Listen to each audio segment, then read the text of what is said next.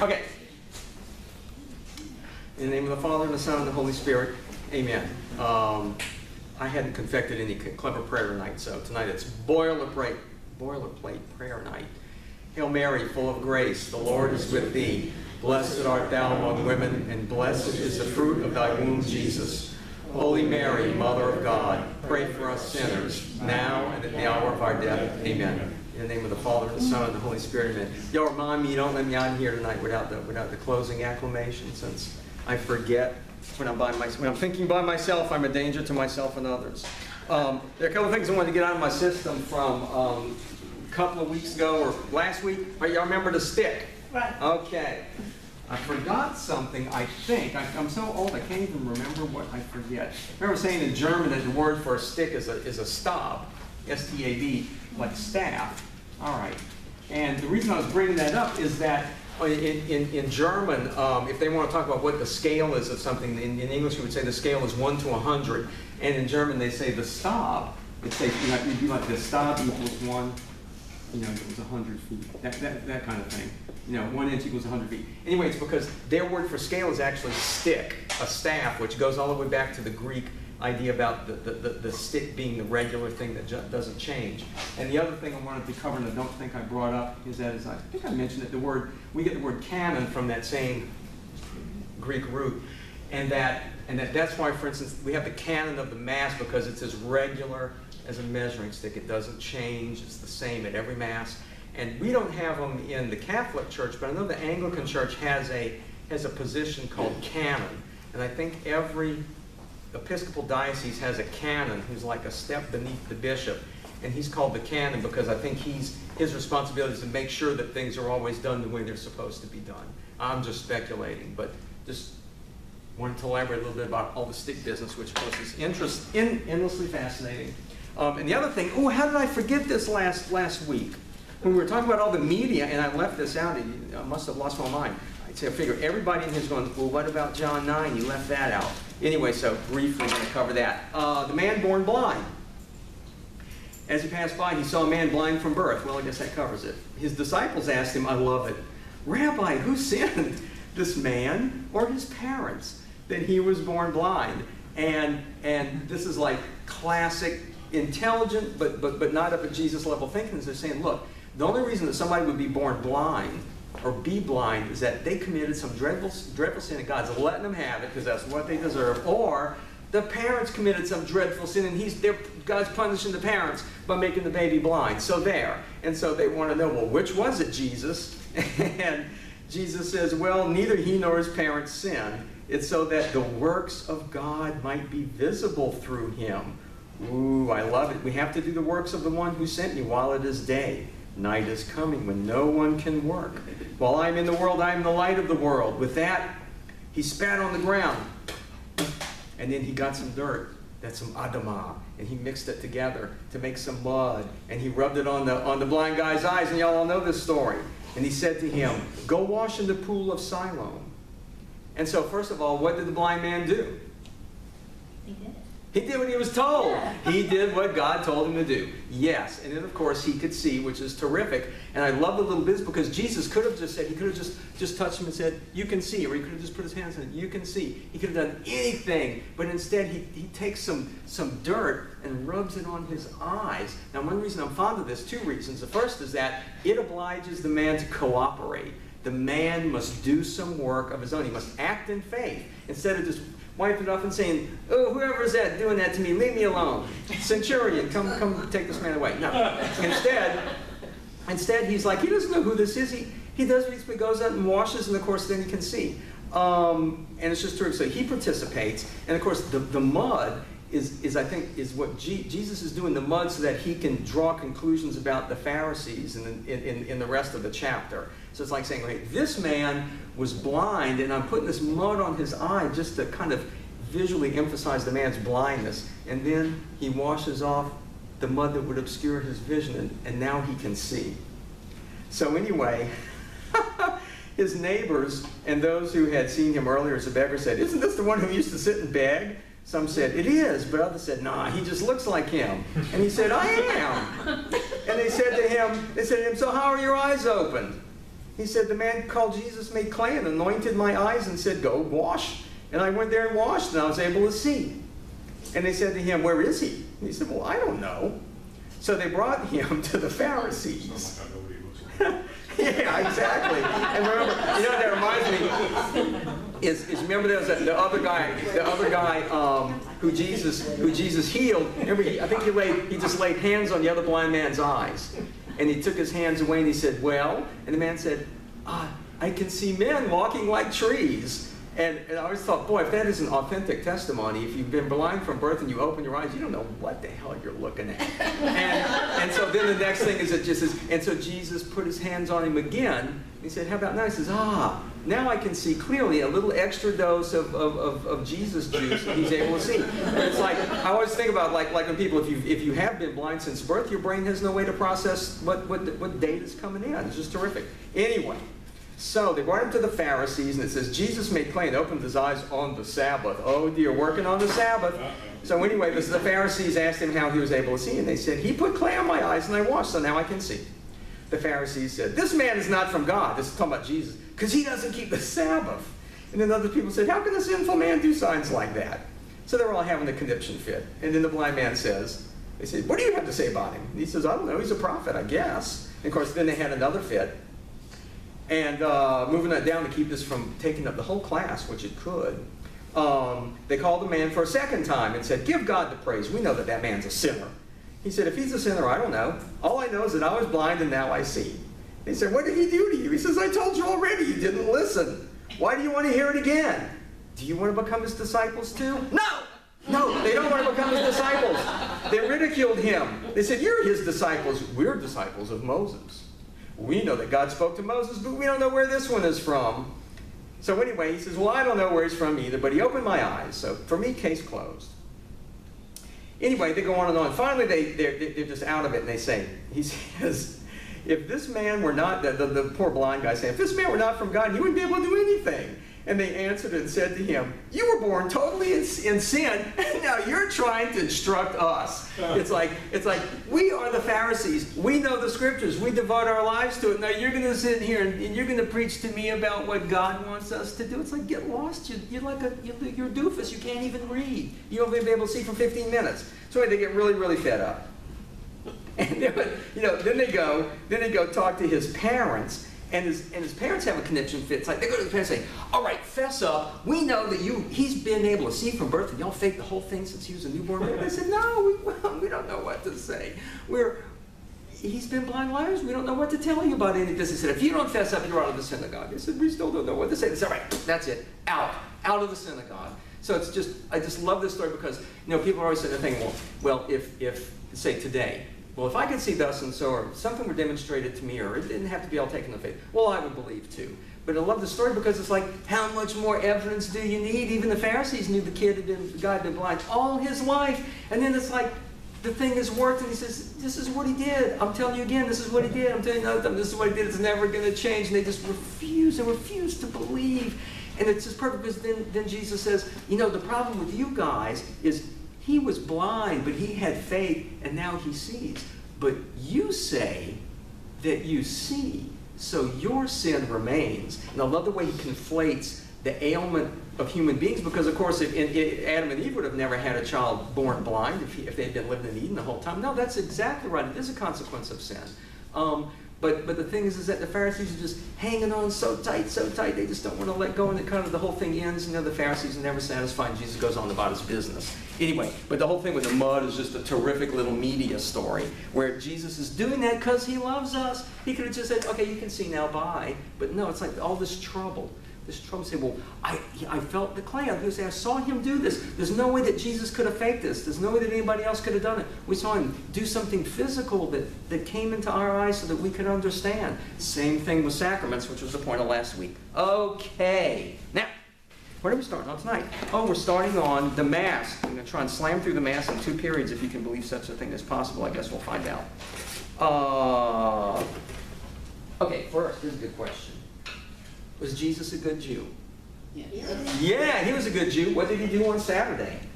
He went to temple. He sure did go to temple. He went to synagogue. Excuse me. I'm already jumping again. Okay. But Jesus went to synagogue. By the way, I love this. Synagogue. That's how we spell it. Yeah, trust me, it says synagogue. That's a Greek root, more or less means like to be led together. Gogos is to lead, and sin is together. So it's like the rabbi leads everyone together. And in fact, in Jesus' day, they were using this Greek word to describe that building. It's amazing that I have not ever found a Hebrew word for this word. It just shows how prevalent Greek was in Jesus' day. Yeah, and so let's see, what kind of thing would happen in the synagogue? One thing we know that Jesus did in the synagogue, what was that? Read the scripture. Yeah, what did he read? Anybody, come on, what did he read? Isaiah. Yeah, okay, everybody's on the ball.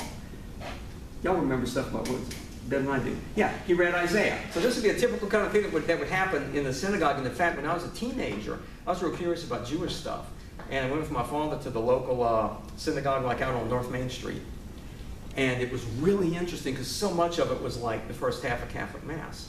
And essentially what happened is everybody sat down, and then you'd sing a song, sing a hymn, and it seems like one person would read from the Torah, and then they sang another hymn, and then I think the rabbi read from the Torah, and then the rabbi commented on what he had read, and then they had another hymn, and that might have been what it consisted of, which is a whole lot like what Jesus would have probably done in his day in the synagogue. And then what would Jesus have probably done every year, time and money permitting? Yeah, where to? The temple. Thank you all. Yeah, he'd go to the temple. Now, I want to think about it this way. And then he would make a sacrifice. He would offer a sacrifice. Now remember, this is a critical, trust me, that says sacrifice. Is what would a good Jewish person, what would be the quintessential thing a Jewish man would bring to the temple? A lamb. A lamb, thank you, Mike. And by the way, when you brought the lamb, did you slaughter the lamb? No. No, you did not. You offered, but you did not sacrifice. The ministerial priesthood took care of that business for you. All right. So what I want to put it in this way. The synagogue was for the book, and the temple was for the blood. And then what we're going to look at is how the Mass is both. It's like I say in Sunday school, one for the book, one for the blood, one for both. And this would be a synagogue, a temple, and a church.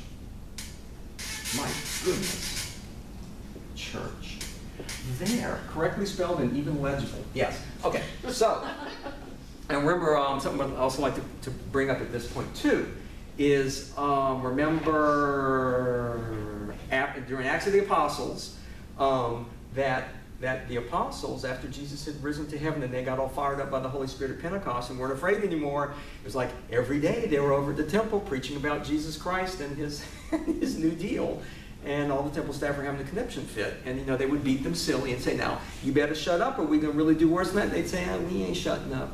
And then they'd go back and then they'd leave and they'd come back the next day. We ain't shutting up about Jesus. And they'd beat them up, some good souls beat them up some more. Anyway, what they were, it's obvious that they didn't consider themselves bad Jews. And they were coming to the temple and they were going to pray, they were going to do everything they were supposed to do as good Jewish people.